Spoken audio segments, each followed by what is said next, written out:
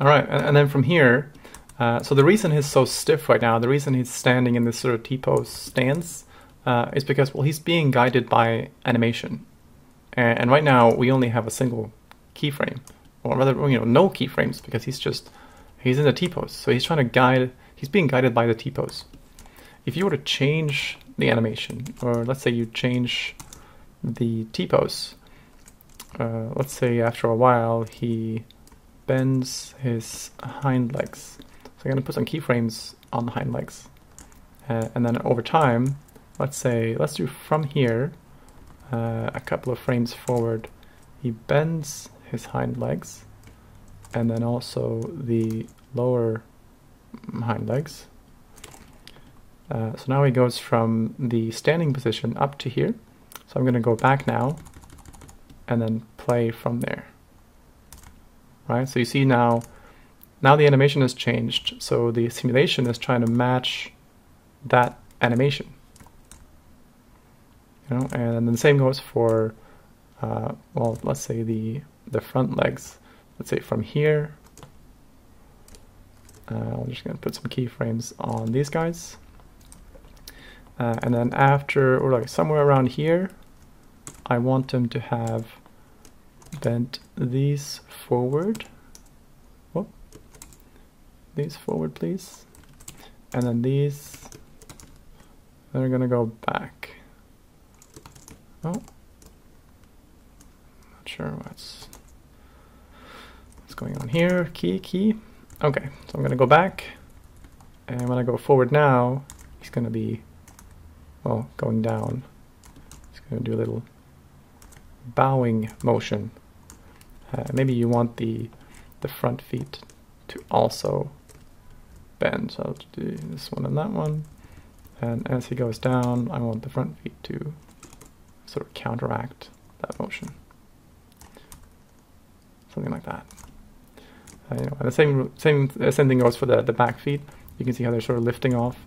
You can either animate to counter animate that, but you could potentially maybe loosen up the feet.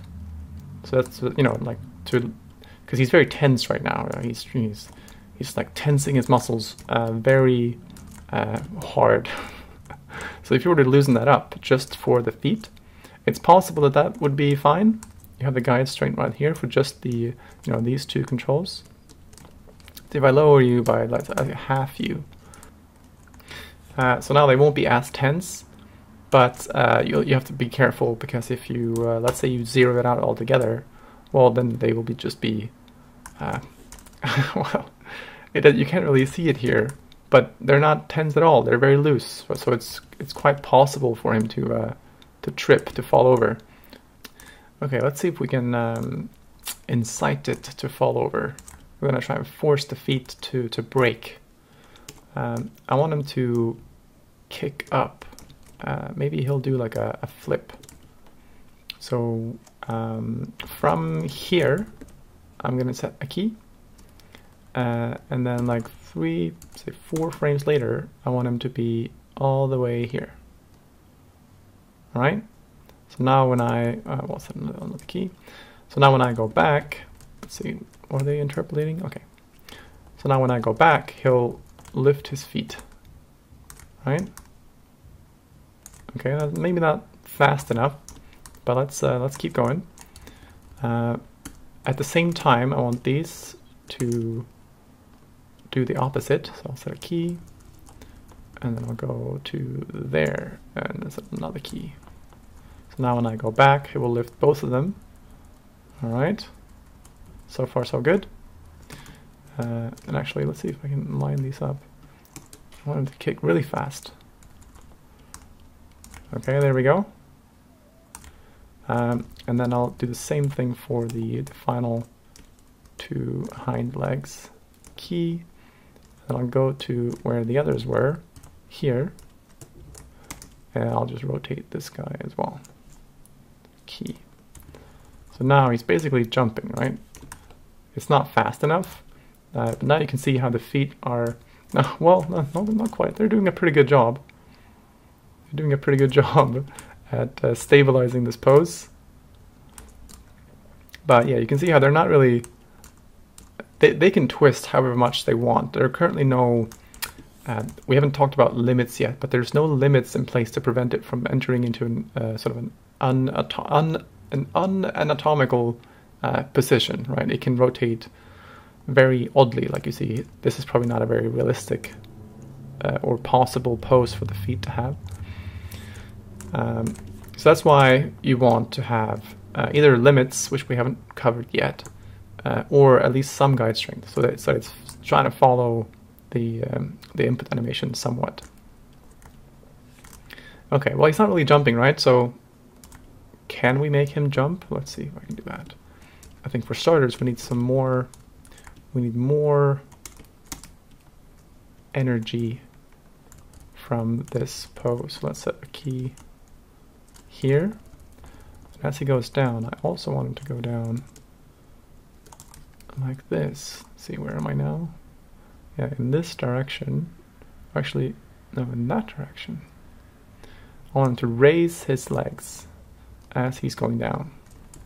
So now if I go back, there we go. Oh, I forgot the other one. Let me get the other one as well. Just to see, please. And both of you, oops. I want both of you up here. Alright, so now he's getting a lot of energy. And the tail is not looking too sharp. It's very floppy, very loose. So I'm just going to increase the guide strength for the time being. Okay, there we go. So he's going down, probably a bit much. You know, now you're entering into subjective territory. You could tweak this forever. So I'm going to go down, say, a little less. Maybe like there. Maybe a little less still. That's probably enough right there. There we go. And then, okay, bear with me. All right, bear with me. Okay, so now we have all of the joints of the leg, and he is jumping, but just not fast enough. So I'm just going to move these in so that he has two keyframes, or 2 frames to do the jump on. Let's see. Oh, okay, well, it's still not enough. It's not enough. Maybe he needs even more tension on the legs. Could that be it? If we have a lot more tension, we double it for the legs. Okay, and then we give it just 1 frame. Because remember, this is the animation, so the resulting simulation will not actually happen over 1 frame. It's just the energy will come from 1 frame, and then hopefully he will jump. Let's see. Okay, well, a slight jump.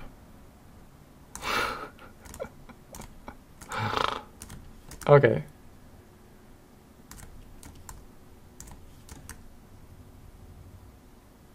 Alright, well, I'm not going to tinker more with this now. After he jumps, you probably want to remove the tension, right? Because he jumps, but then he doesn't need to be that tense anymore. So let's get it down to like 0.2. So he should jump and just like let go of his legs. Oh, sorry, I didn't even set a key. 0.2, set keyframe. There we go. There we go. So now he jumps, he's very tense, and they become a lot more loose after that. Let's make his whole posture loose after that. The multiplier just goes down to 0.3. So very low. Whoa, there we go. So he jumps and then blah. And there you go. So now you have a dog that is unable to jump that well and ultimately perishes from his inability to jump. I hope you enjoyed.